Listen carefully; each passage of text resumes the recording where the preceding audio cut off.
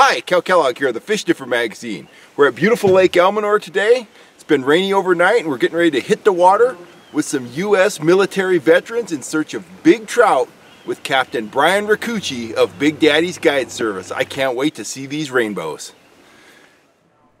With everyone aboard and the moon hanging in the western sky, Brian set a course for the eastern shore of the lake.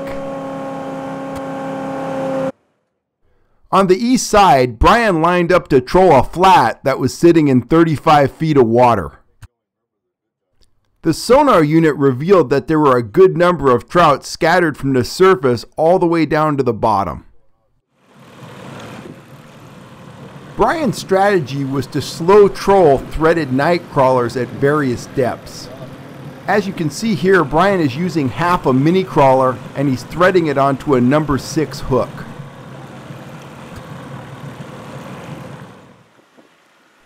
It didn't take long for Brian to get 4 baits in the water, working from 10 to 32 feet deep. All of the worms were trolled naked on fluorocarbon line without the addition of dodgers or flashers. We'll be back after this to find out if Almanor's trout population appreciates Brian's threaded crawlers.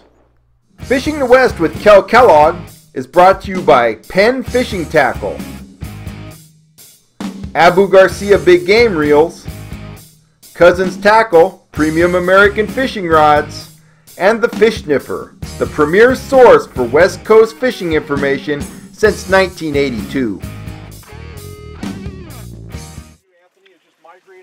U.S. Army veteran Anthony Benham hooked the first fish of the day. There you go. That was a light bite too.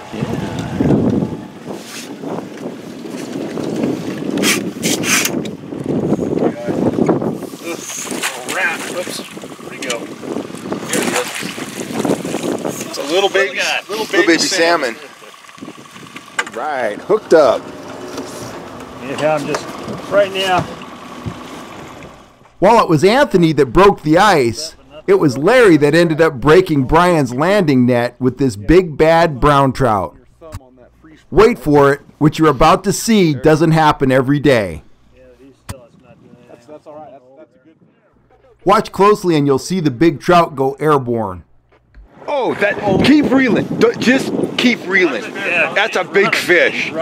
Don't touch the drag rein. That's a big fish. He jumped. Yeah, I saw it. It's a swivel. Yeah, that's a nice fish. Ease him up, ease him up. All right, yeah. Oh, he fell out of the net. He fell through the net. He went right through. Let's have a look at that in slow motion.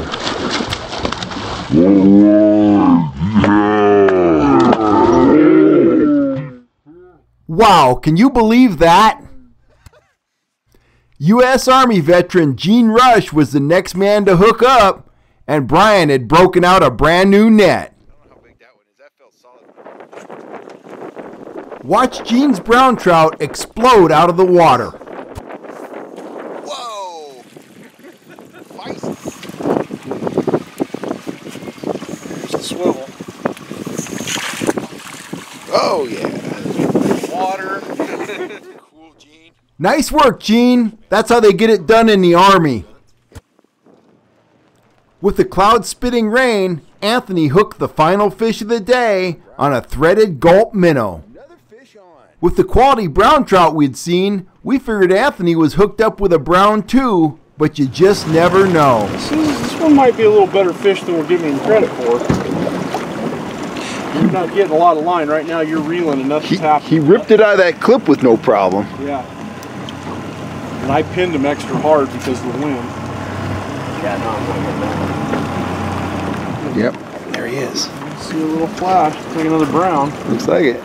No. Is that a catfish? Catfish. You got a catfish. Go. We were just talking about that. Huh. That's a new one. Little sucker can pull. Yeah. There you go. Gulp catches everything. That ain't a bullhead. That's a catfish. Full size. I don't want to grab the thing. You grab it. Here. There you go. You got spines on them. Good looking fish.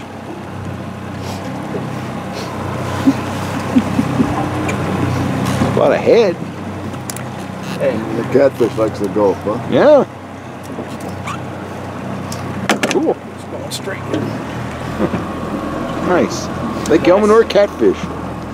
Thanks for watching. I'll be coming your way real soon with another episode of Fishing the West. This is Kel Kellogg signing off.